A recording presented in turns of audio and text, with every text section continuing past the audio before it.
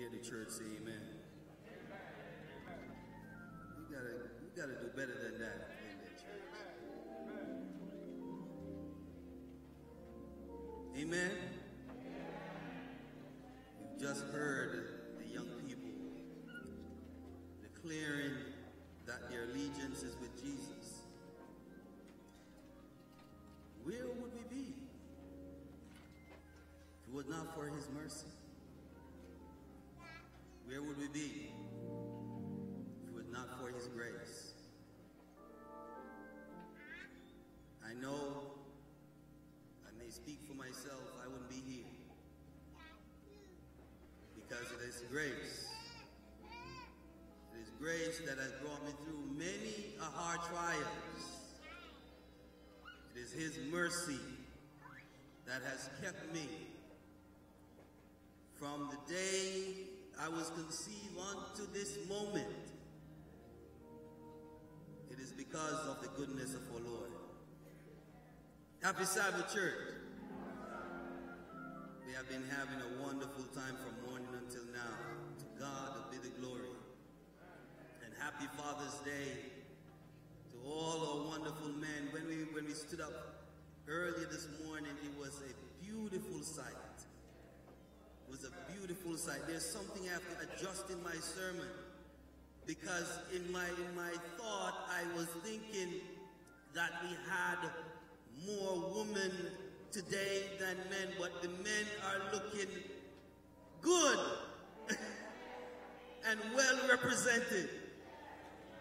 Praise God, praise God. That's a beautiful sight. It's a beautiful sight. So happy Father's Day to all the men and the beautiful women who are in your life. According to the dictionary, a father is a male parent. A male parent. Right? In Exodus chapter 20 and verse 12, the Bible declares that we should what? Honor our father and our mother, so that you may live long in the land the Lord your God has given you. So it is a command with a promise that if we honor our parents, because I like the way the Bible always presents the topic of parenthood. It never presents one without the other, because you won't have a father without a mother. I thought the woman would say amen. And you won't have the mother without the father. So I like the way the Bible always presents it. God is a God full of wisdom. Bow your heads with me at this moment as we pray. Father in heaven, we thank you, mighty God, for the work of salvation. We thank you for your mighty act, O God, through sending your Son Jesus to rescue man from the pit of sin. Loving God and our Father, we pray even now that your Spirit will come by here in full power, so that Jesus Christ and him only will be lifted up. We ask that you will arrest every attention, Almighty God, so that we will be drawn into a closer relationship with you. We pray, Lord, that you will bless every family represented here today. And may, as we tabernacle, as we worship, as we praise, may you alone receive all the honor and all the glory. In Jesus' name we pray. Amen. Amen. When I was growing up, I always thought that I was a father as well, even before I got married and had a child. And the reason for that was because I had a father, an early father, who had demonstrated to me what it means to be a good man. And it's because of his role model that I was convinced that I was a father, even from a very early age. So fatherhood does not mean that you have to be the biological parent of a child. It was mentioned earlier. And I just want to reinforce the fact that all men who are men of God, who are supporting of another life, you are a father. You're qualified to be a father. So God is calling us today, as we look under the theme, the caption, being God's man in tough times. in tough times, beloved. We live in an age today where men are considered endangered species. Good men are hard to find. So as a church, I'm encouraging us to protect and take care of our men at all costs. And I just want to caution parents who may be going through difficulty, a woman will be going through difficulty in their relationship with their child's father, to not use that child as a weapon. But allow your heart to be poured out to God in prayer, and allow this child to become a mediator, one that will bring bond and unity within the family. Because most of our men today, beloved, have lost their identity. And because of this, many are locked up behind bars. Many are jobless. Some are hopeless. Many are purposeless. There are even some who are confused about their masculinity. And unfortunately, there are some who are no longer with us. So we have a great call upon our lives to be God's men in these tough times.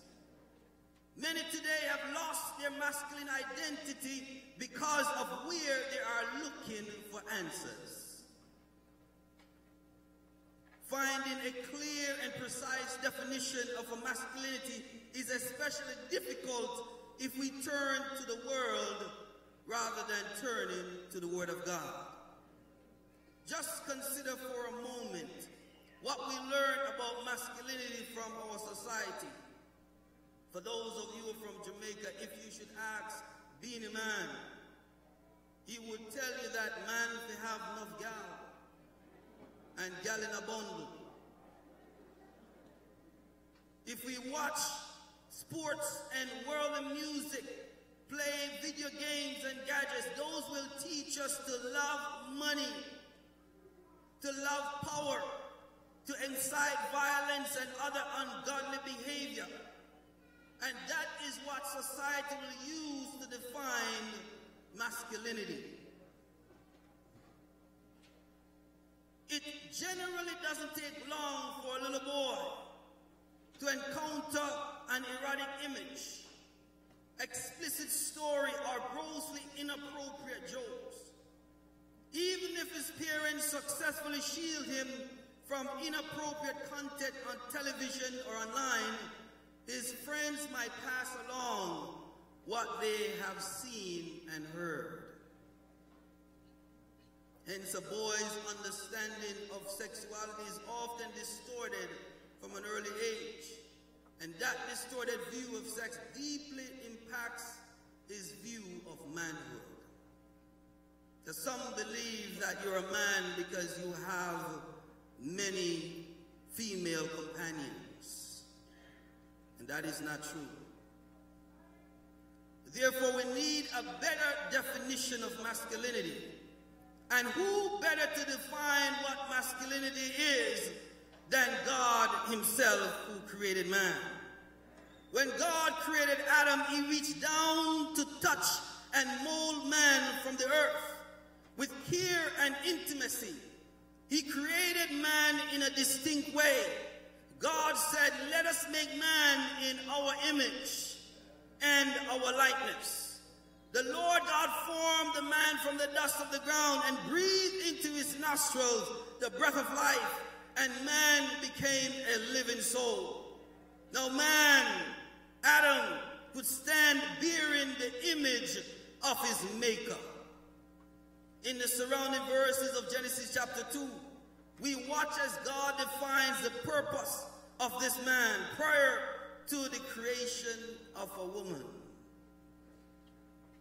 Ladies, listen to this. A man must find his purpose in life before finding a woman. ensure that your suitor is a real man, a godly man, before you even entertain him. A man without a God-given purpose is unstable and unpredictable.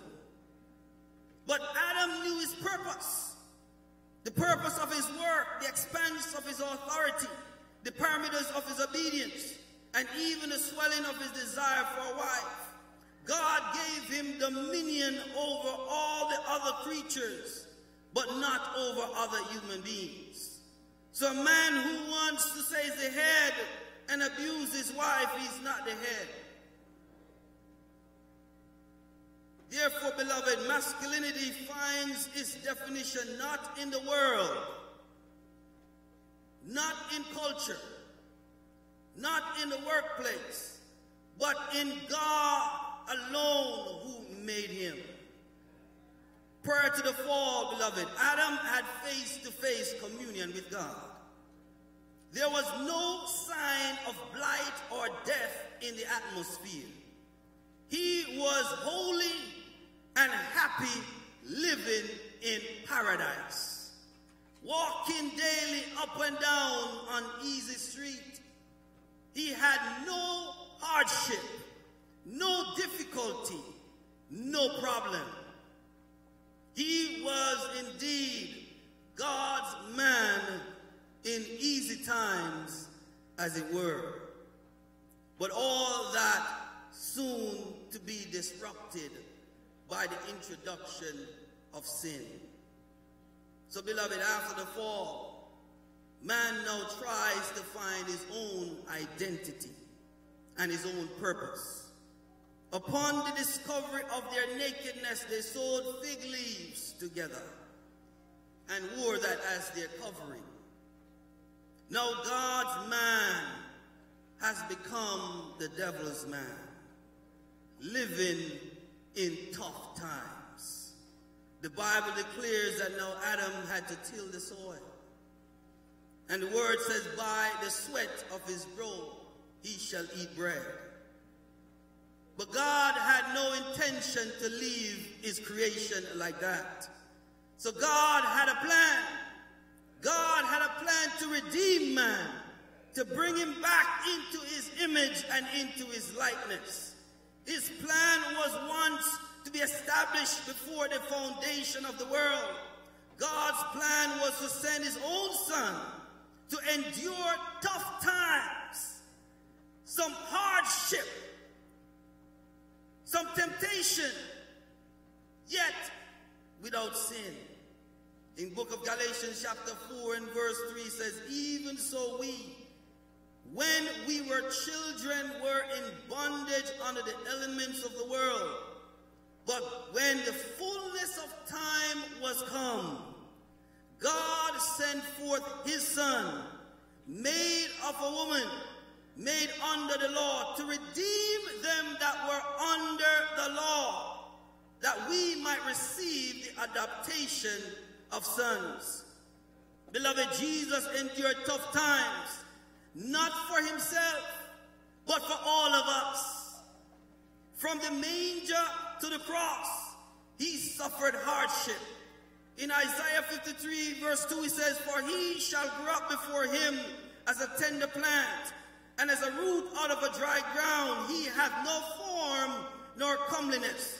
And when we shall see him, there is no beauty that we should desire him.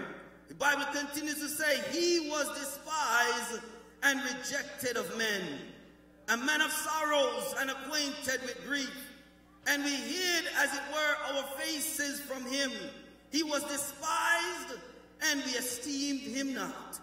Surely he had borne our sorrows and carried our griefs. Yet we did esteem him stricken, smitten of God, and afflicted. But he was wounded for our transgressions. He was bruised for our iniquities. The chastisement of our peace was upon him, and with his stripes we are healed. God allowed hardship, beloved, to fall upon his dear son, so that we might receive the benefit that God has for us. So while God has allowed hardship to befall us, to face, he says it is for character building. Hardship, beloved, is for our benefit, for character building, to reform and reshape us back into right relationship with him. Tough times helps us to learn some very important lessons in life. Number one, tough time helps us to identify who our real friends are. Number two, the depth of your own strength is only realized when you are put to the test. Number three, tough time teaches us what really matters in life. And fourth, it teaches us how to be grateful. Adversity and hardship, beloved, contribute to character development when they cause personal reflection and introspection about a man's behavior and his influence. Hardship can cause men to look inside themselves, asking questions to which can result in huge learning and behavioral adjustments. Hardship can reveal a man's behavioral blind spots, inconsistencies, weaknesses, personal limitations, and ineffective and bad behaviors.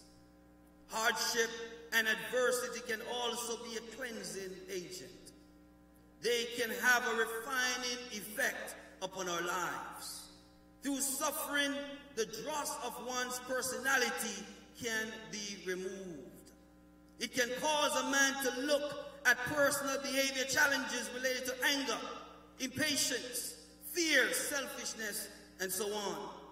Adversity can also produce a clearer focus and concentration on what is important in life and what is not. There is also a maturing element to hardship and tough times. Mature means being seasoned, tested, hardened, weathered, ready, and fully developed. So my brothers and my sisters, my mothers and my fathers, I've heard it so often when we would say, I don't want my child to go through the difficulty that I went through. And yes, that is good and beneficial. But when you have robbed them of those valuable experiences in life, then you become an enabler and allow them to go through life with no appreciation for all the things that you have done. So tough times, beloved, doesn't mean your car broke down and you have to take the bus or the train. Tough time doesn't mean you come home, gentlemen, from work and your wife is still working on dinner. Tough time is not when you miss one paycheck and you believe the world is over.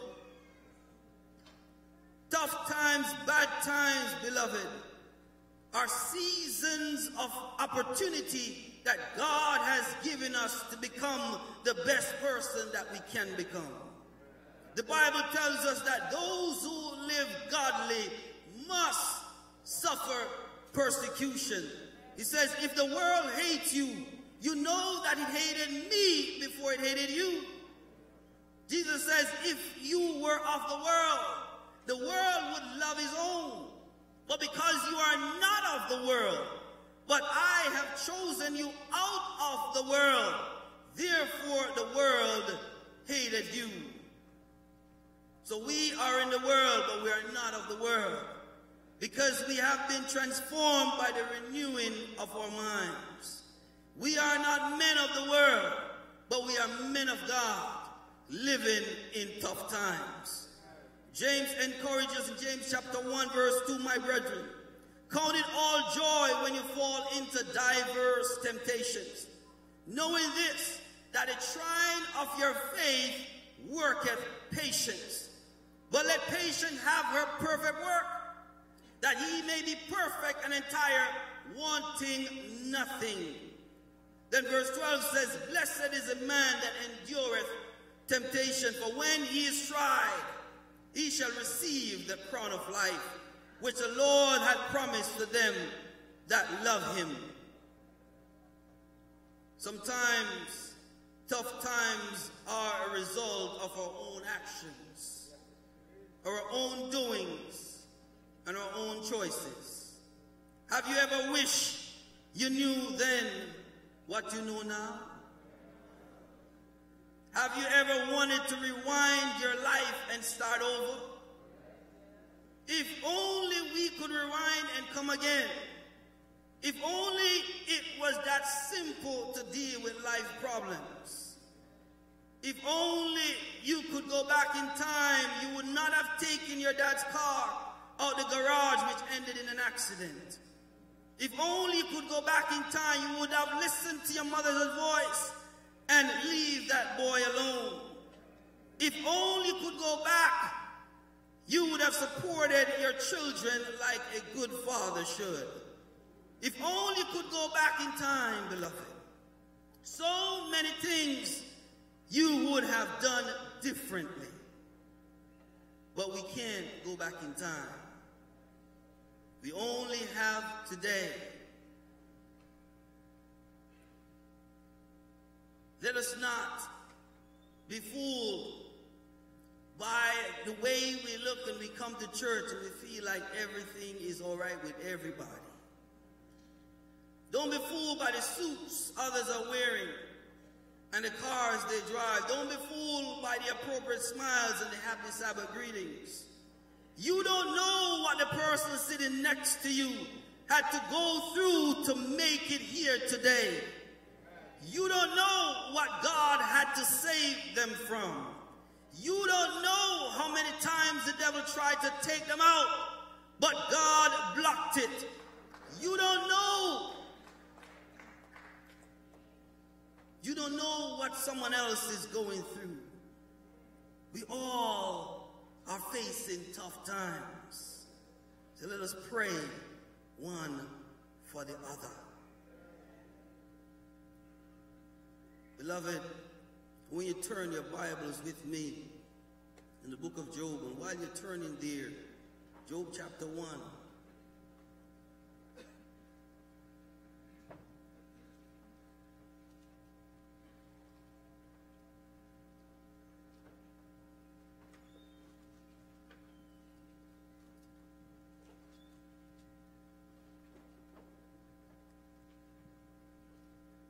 Job chapter 1, it says, there was a man in the land of Uz, whose name was Job.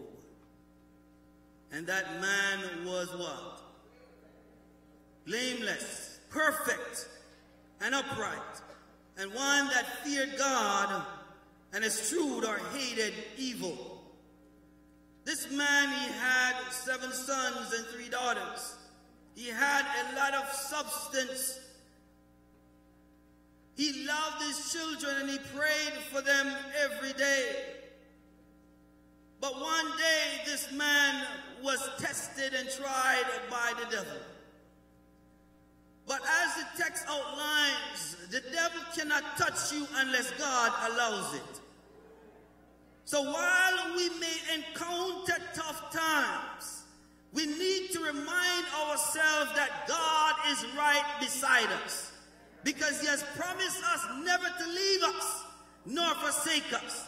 He says when we go through the waters, he will be there. When we pass through the fires, he will be there. So Job was tested and tried. The Bible says, in verse 9 of chapter 1, and Satan answered the Lord and said, does Job fear thee thou for naught? Is this man your man just because of what you are doing for him? Has not thou made an hedge about him and about his house and about all that he hath on every side? Thou hast blessed the work of his hand, and his substance is increased in the land. Verse 11 says, but put forth thine hand now, and touch all that he hath, and he will do what? Curse thee to thy face. And the Lord said unto Satan, behold, all that he hath is where? Is in thy power. Only upon himself put not forth thine hand. So Satan went forth from the presence of the Lord. And there was a day when his sons and his daughters were eating and drinking wine in their eldest brother's house. 14 says, and there came a messenger unto Job, and said what? The oxen were what? Plowing, and the asses feeding beside them. And then what? The Sabeans fell upon them and took them away. Yea, they have slain the servants with the edge of the sword, and I only am escaped alone to tell thee. Tough times. While he was yet speaking, while Job was on that call, listening to that bad report, another call came in. He said, hold on, let me take this call. And the servant said, the fire of God is falling from heaven and had burned up the sheep and the servants and consumed them, and I only am escaped to tell thee. Tough times. 17 says, while he was yet speaking, another call came in. And there also said the Chaldeans made of 3 bands and fell upon the camels and have carried them away. Yea, and slain the servants with the edge of the sword, and I only am escaped alone to tell thee. Tough times. And while he was yet speaking, there came also another and said, thy sons have mercy, and thy daughters were eating and drinking wine in their eldest brother's house. And behold, there came a great wind from the wilderness, and smote the 4 corners of the house, and it fell upon the young men, and they are dead. And I only am escaped alone to tell thee. Talk about tough times. When a father can lose his business, can lose his source of income, he knows in the back of his mind that he can rebuild and get back to where he was and even greater. But when a father would lose a child,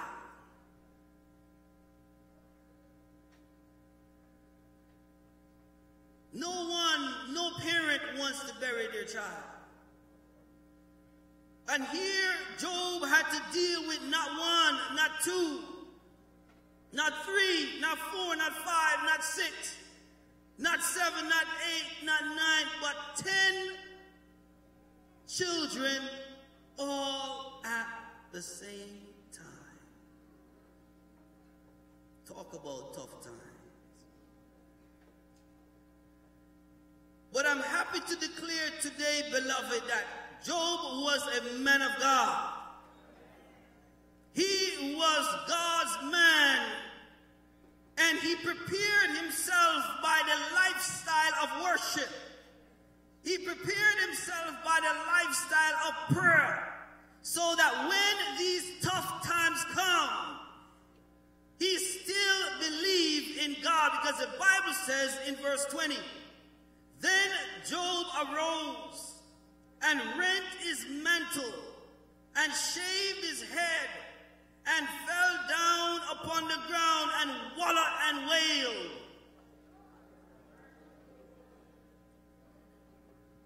He fell down on the ground and called somebody and said, guess what happened to me? I lost all my earthly possession, and all my children just died. Why did God do this to me? Is that what the Bible says?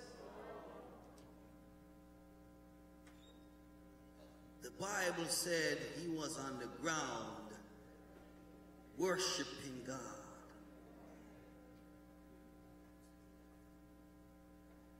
Extreme of times, he was worshiping God.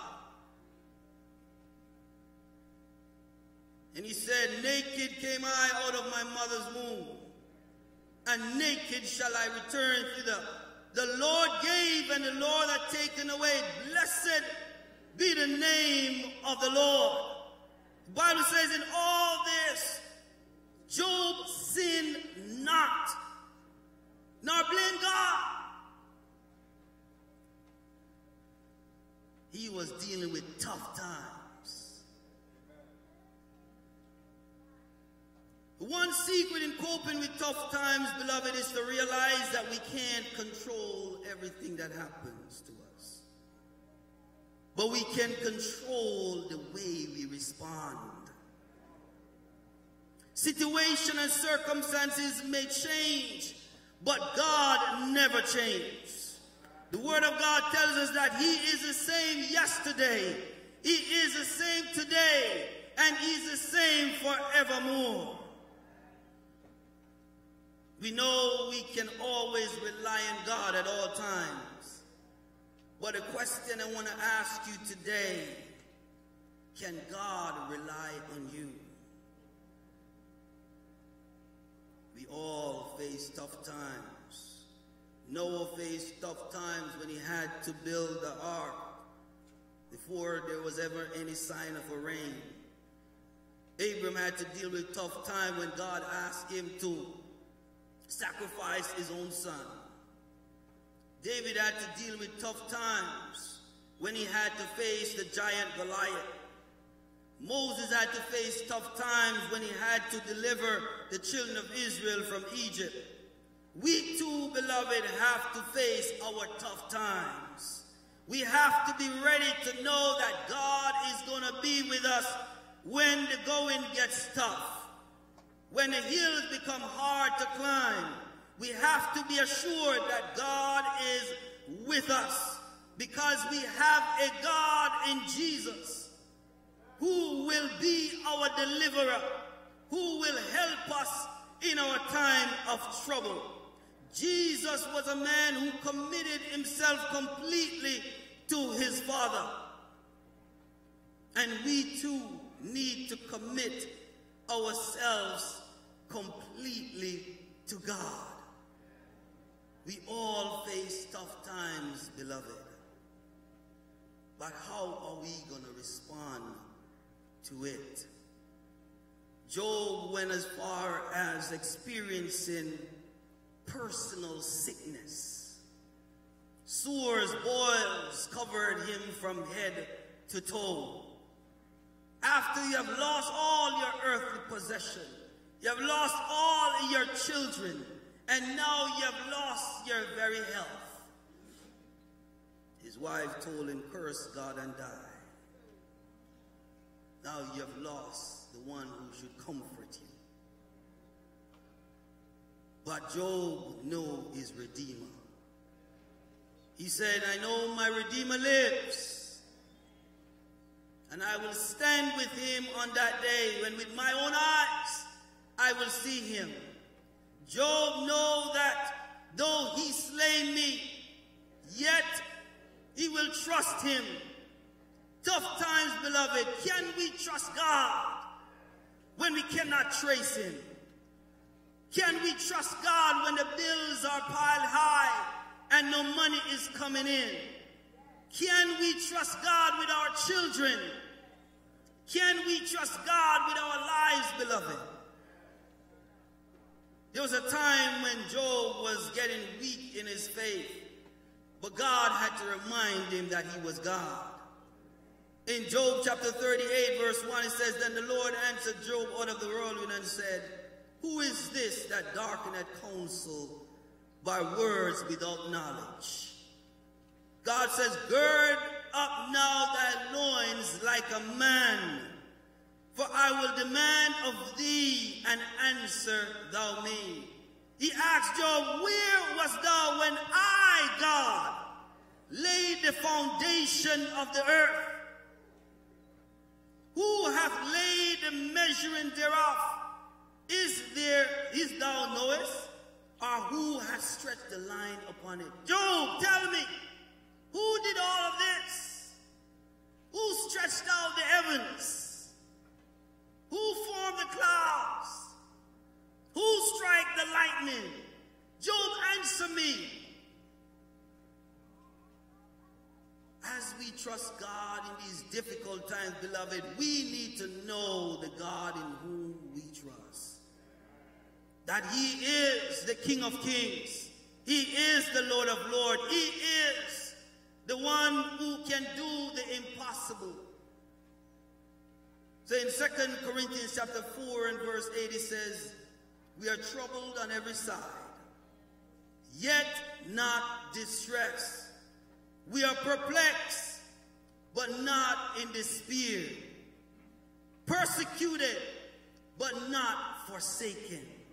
Beloved, we may be cast down by tough times, but God will not allow us to be destroyed.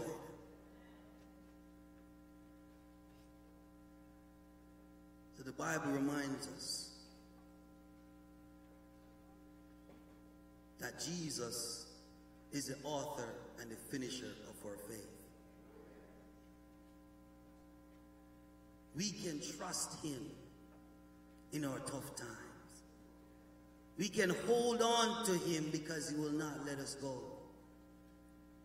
We can cry out to him in every season, beloved, because he has the answer to all our problems.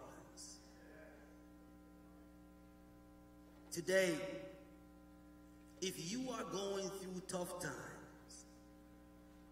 and you want to cast your burdens upon the Lord, I'm going to invite you to stand at this time.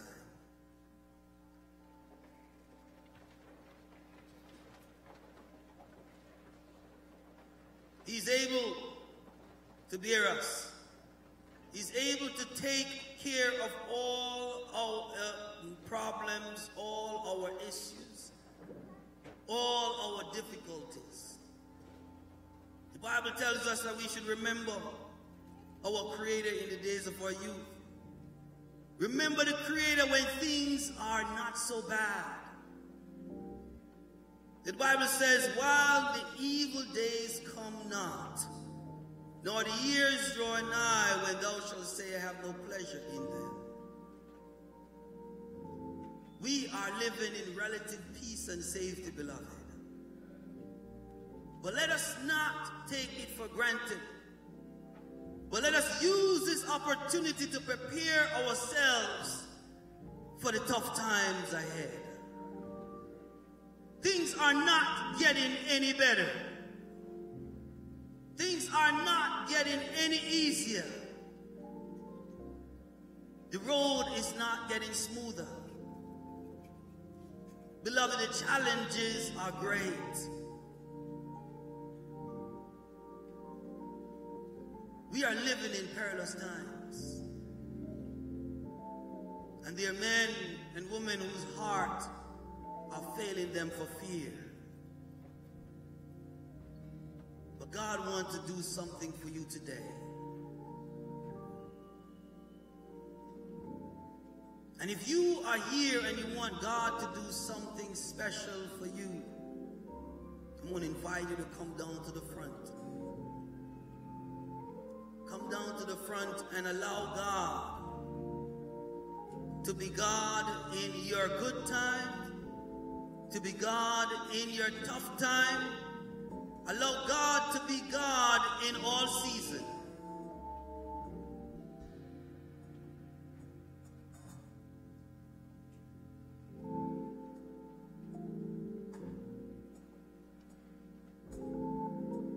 The Lord is calling us to be Christian men and women in these tough times. The Lord is calling us to be true to our call. The Lord is calling us, beloved, to prepare ourselves for the hard times ahead.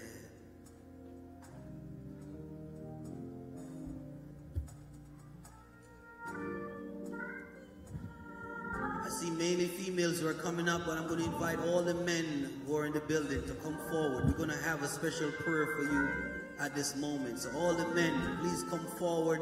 Press all the way to the front. As we look to Jesus, all the men, please come forward.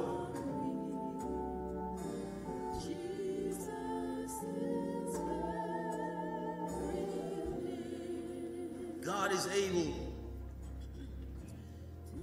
He's able to strengthen you through tough times.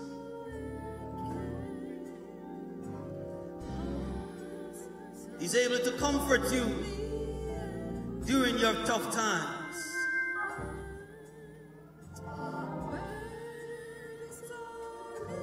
Even if you're going through difficulty with your health, God is able to deliver you.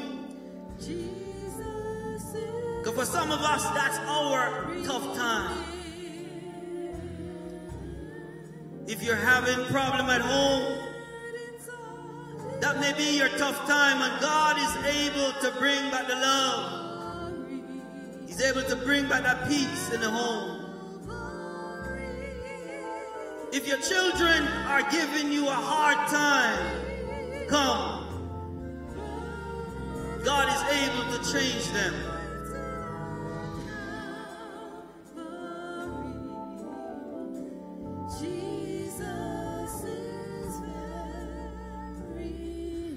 I'm going to turn our eyes to Jesus. I'm going to ask my wife to pray at this time.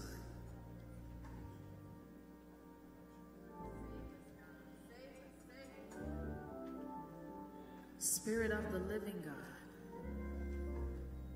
Abba Father, our Savior, our Redeemer, our friend, fall afresh in this place today. We've already felt your presence moving in the hearts of every man, woman, boy, and girl in this place.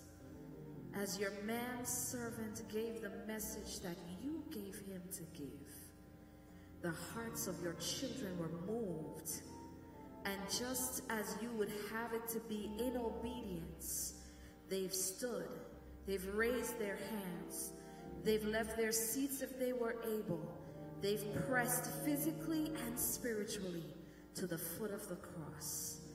And so, Father, as you see your waiting congregation, bowed in your presence, awaiting a special touch from you, Father, we just in advance want to thank you for what you are doing even in this moment, because you alone have the power to set the captives free, because you alone have the power of true restoration, because you alone have creative power, because only you can transform us in what we ought to be. It is because of who you are that we, your children, have come to talk to you for just a few more moments.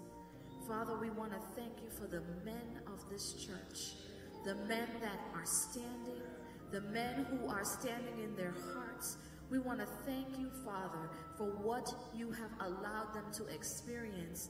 Every single step of their journey leads them to this point of consecration and recommitment even now. Nothing is wasted. Everything had to happen the way that it did in order for these men of God to sincerely and contritely cry out that all they've ever needed was you. And because they are emptying themselves of self and filling themselves with your Holy Spirit, when they leave this prayer, they are leaving restored. When they leave this prayer, they are leaving recommitted. When they leave this prayer, they go back to their families better men. When they leave this prayer, they go back to their workplaces, better influences. When they leave this place, they go into our communities, better lights. We are grateful for the changes that you are making even now. Father, they already sought you. They already are earnest in their desire for you. Every single day, the men in this congregation are aware of their need of you. It is not easy to be a man in this society today. It is not easy to be a man of color in this society that we live in today. But because these men have you, greater is he that is in them than he that is in the world. The men that we stand next to as women of God today are men who are empowered by the Holy Spirit. The men who we stand and support today are men who are called out of darkness into this marvelous light. The men who we stand and support today are men who are of a royal priesthood, peculiar people, holy nation. They are not like others. They are men who understand what it is to submit to their Heavenly Father so that they can lead our church and community aright. For the women who are also standing in the need of prayer, whether they're standing physically or in their spiritual stance, we know, Father, that you have not left us or forsaken us either. Father, we know that just as you did in the Garden of Eden, you made man and woman in your image. And so we stand today as women of God, praying for that restoration and recommitment as well. Father, we have all a work to do, because in you there is neither Jew nor Gentile, neither male nor female. Father, in you we are all equal at the foot of the cross. And so together as a church triumphant, men and women, boys and girls, we leave this congregation and this altar of prayer, but we leave fully committed to being sanctuaries where you can dwell with us. So Father, in the name of Jesus, thank you for being with us in this moment, to give us the strength that we would need to face every trial, every test, to be victorious, and to continue to represent you aright. For the families standing and represented here, Father, we would ask that you continue to pour out into our lives the spirit of unity, because as we, the church, as a family of God are, so goes society. And so we thank you, Father, for the faith that you have poured out in our hearts today. Father, even now, there are people who are seeking baptism, who have seen the baptism today, who have listened to the message, and their hearts have been moved and they have asked to be baptized.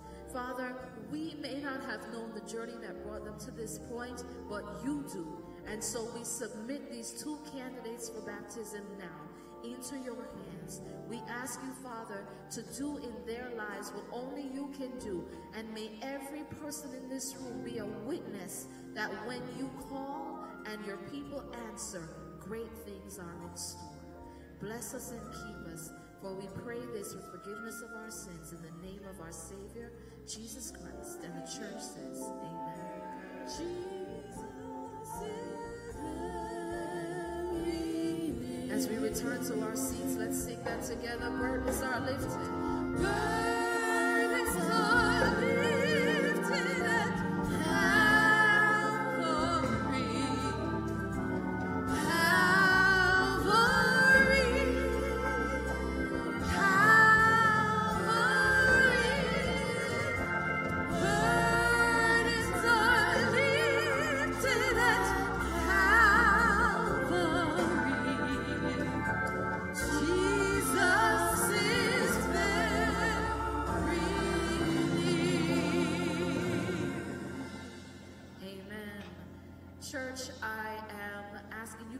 take your seats. I'm asking you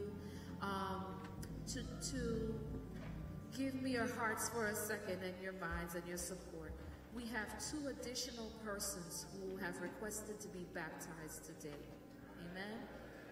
So they have been in discussion with our elders and personal ministries leader regarding their request for baptism today, because although the request came as a surprise to us, it did not come as a surprise to our Heavenly Father. Amen.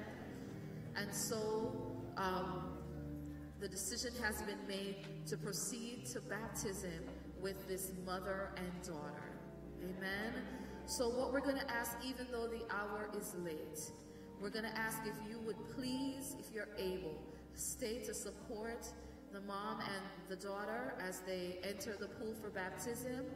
We're just going to have just a few minutes for Pastor Wilks to get back in his baptismal attire, and the elder that will be assisting him and the deaconesses to prep. It won't take too long, but we're asking if you're able, if you would stay by, so that as we receive them into our fellowship subsequent to baptism, that they would already feel your support. Amen? So we're going to ask if our praise team is able, and they are able, pardon me, if our praise team could please lead us into, oh, they're ready. Praise the Lord. Amen. So,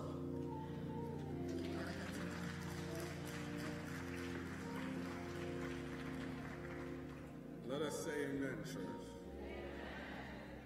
At this time, we have a mother and daughter that request to get baptized today after hearing the message and witnessing those that went before them.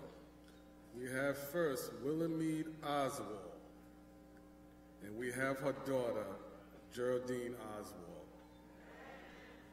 I'm going to read to you some vows, and after each vow, I'm going to ask that you face the congregation and state the affirmative yes or I do after each question.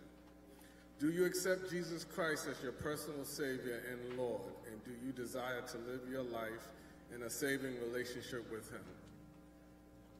I can't hear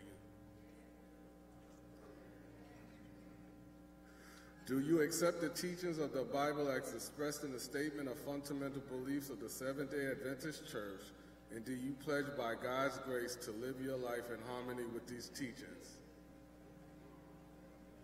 Do you desire to be baptized as a public expression of your belief in Jesus Christ, to be accepted into the fellowship of the Seventh-day Adventist Church, and to support the church and its mission as a faithful steward by your personal influence, tithes, and offering, and a life of service? Elder Small, you heard the responses of the candidates. I make a motion to accept these two candidates into the lovely Linden Church, subject to their baptism. It's been seconded and moved. Any objections? Again, be quiet. Pastor. It's been moved.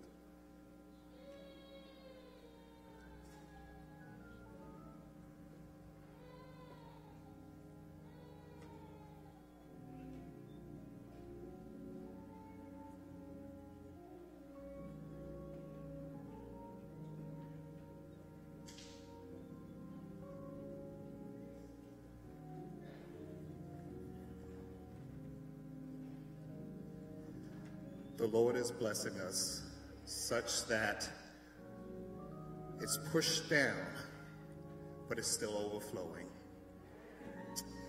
At the end of our first baptism, I said, oh, we're going to have baptism next week. And Sister Oswald and her daughter were in the personal ministries room. And she said,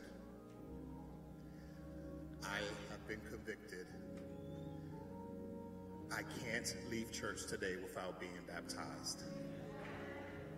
And this gentleman you see here also desires to be baptized. We're going to... So I'm going to ask that you tarry just a little while longer with us. As the deaconesses escort Sister Oswald and her daughter to the back, I'll tell you just a little bit about her. We just met. And so he said, okay, tell me, please do tell me. She said, I was born and raised Seventh-day Adventist. I've been baptized, but I've left the church. I moved from Florida to New York and decided, I promised her father is she didn't know the English equivalent, but a first elder of sorts, almost a bishop with responsibility at a few churches. And he asked her, please, just go to church once. And she's been going, and she's purposed in her heart that she wants to rededicate her life to the Lord, and she wants her daughter to do the same. Amen. I will also say, while she prepares, I said, well, I accept you love the Lord. We can see it. She's getting emotional. But when she said, and I will, there is, I won't say it, but I'll say it. There's always debate about instantly baptizing. But when she said, can I study the Bible afterwards? There was no doubt in my mind that this was a soul on fire for the Lord. Amen.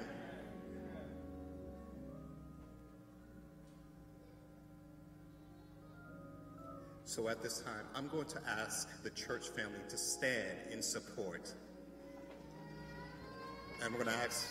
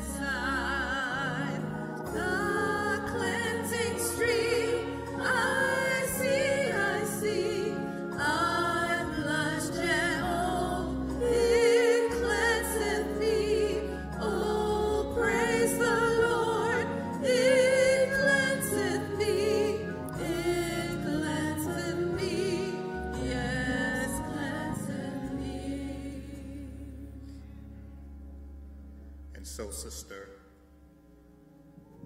Willamede Oswald, because of your declaration that you want to live your life in a saving relationship with God, I now baptize you in the name of the Father, our Creator, the Son, our Holy Redeemer, our Redeemer, and the Holy Spirit, our Comforter.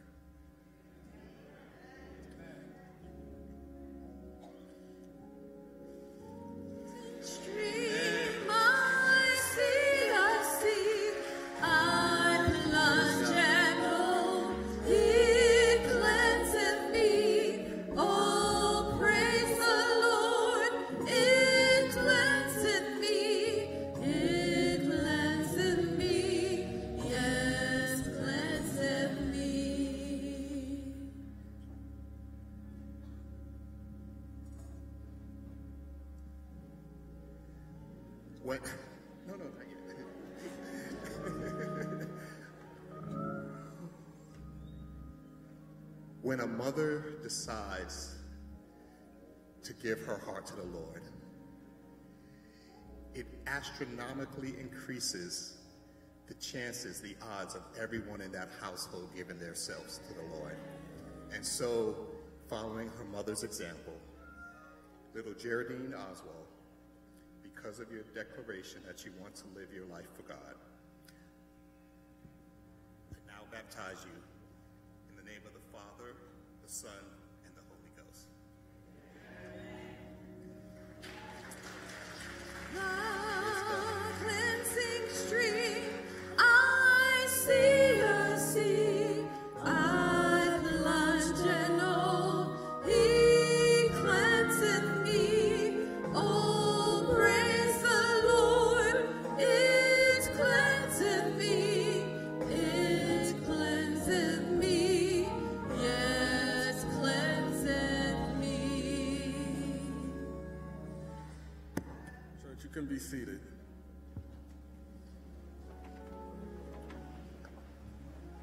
have another person that wants to be baptized today. His name is Bernard Coleman, and I just administered the vows in the back that was witnessed by Deacon Wilson.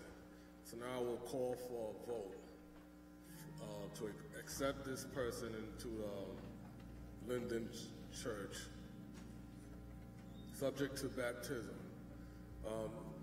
Elder Small, his answer was affirmative to yes to all questions.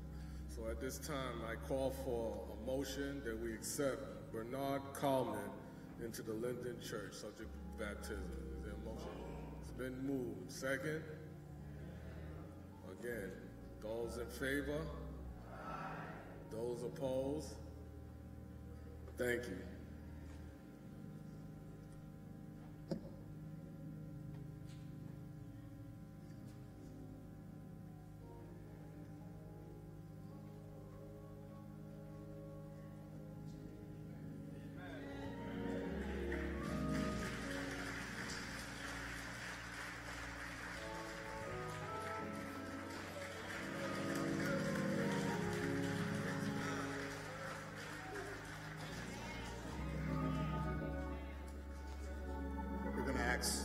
Those who want to support to come forward as well as stand.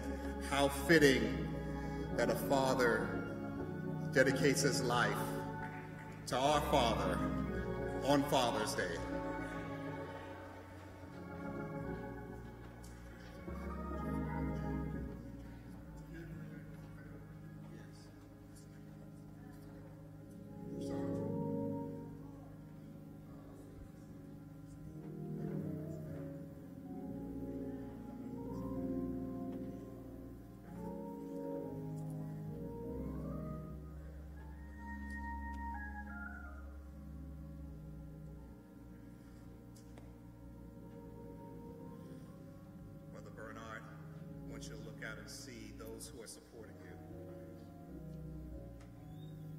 Tears are joined with their tears.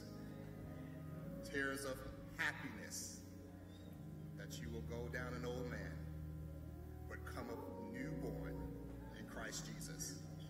So Brother Bernard, because of your declaration to live your life as a child of God, I now baptize you in the name of the Father, the Son, and the Holy Ghost.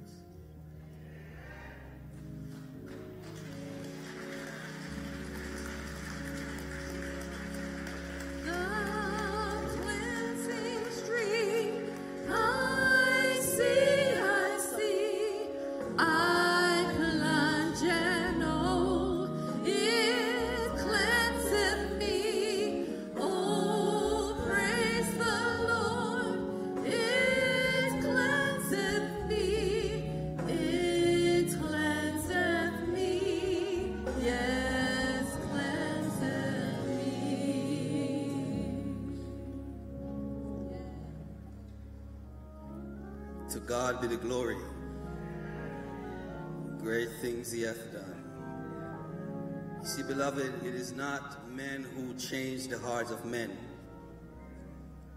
It is the Spirit of God that is working to impact and change lives so that we can be born again into the image of our Father.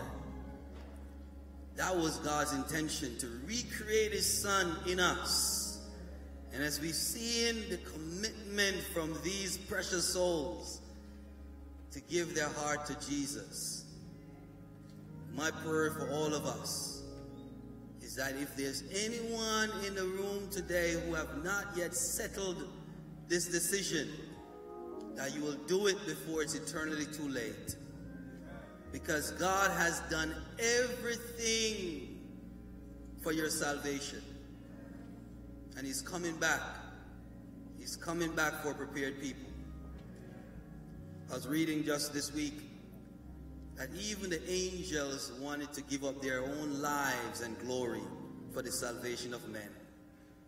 Even angels. But the transgression was too great. Their lives couldn't suffice. That's why Jesus came, and he gave up his life, so that through his death, we might have life and have it more abundantly. Beloved, let us continue on this path. This is the year of abundance.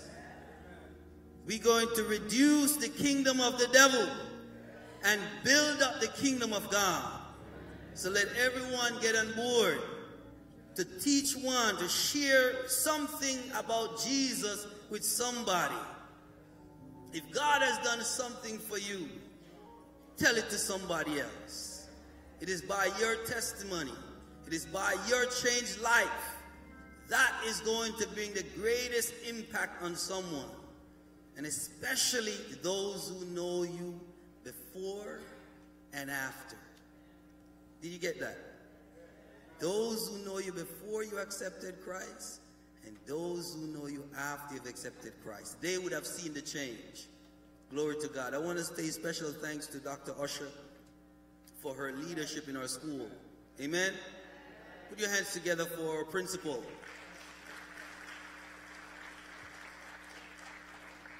She's very supportive of the initiative to study in every class with her students so that we can bring them to Jesus Christ.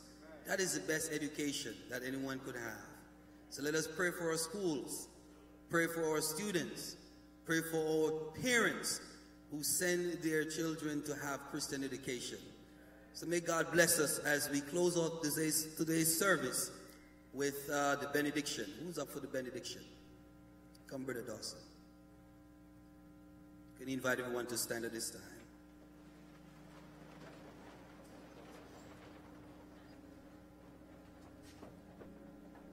Shall we pray? Loving Father, we deem it a privilege that we could come once more again before your presence. We thank you for our worship. We thank you, Lord, for the spoken word. And we pray, Lord, that these words are able to find lodgment in our hearts, Father. Be with your man servant, Lord. Continue, Lord, to use him, Lord, so that he could be able to preach your word, so sinners come to know Christ and accept you before it's too late. Most of all, Lord, we want to thank you for this 8 precious soul who you have given them victory over the devil, that they could come into your marvelous light to accept you and go all the way in the watery grave for baptism, to make a public demonstration of their loyalty and their love for you, that they want to go all the way with you. Lord, we pray thee, Lord, may you strengthen them. As Paul said in Philippians 4:13, I could do all things through Christ who strengthened them. Help them to recognize that they cannot fight this battle on their own, but they need the power of the Holy Spirit. Help them to be overcomers and to live this eternal life. Oh, continue, Lord, to help us as a church that we be as a support system to these converts, so they will continue, Lord, to walk in your pathway. Continue, Lord, to bless and keep us faithful and true. Be with the men in a special way. We want to thank you, Lord, for the men. Oh, Lord, continue, Lord, to strengthen them, continue, help them to realize their God-given responsibility to be priests and leaders in their home and in this community, in the church, Lord, that they would be men that others could look up to and to call them blessed. Be the women as well, the wives, other godly women, that they continue, Lord, to support them and encourage them into this walk of life. Bless and keep us faithful and true, and may take us to a various place of both safe, and help us to recognize that the Sabbath day is not over. Bring us back here safe once more again, that we will close the Sabbath in Jesus' name we pray. Amen.